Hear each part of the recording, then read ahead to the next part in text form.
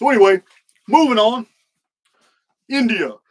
In India, I thought it was really interesting that, so I'm asking friends, I'm sending emails to different people. I'm saying, hey man, I can't get this wrong. I know you guys are more qualified to know this than me, but I have read the Bhagavad Gita.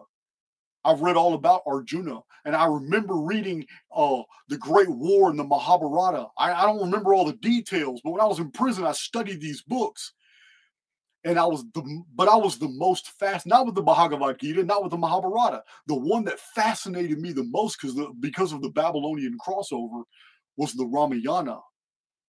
And I remember studying these in prison. And in retrospect, when I was doing this research, it dawned on me. There isn't an effing reference to the Zodiac in any of these three ancient Indian epics.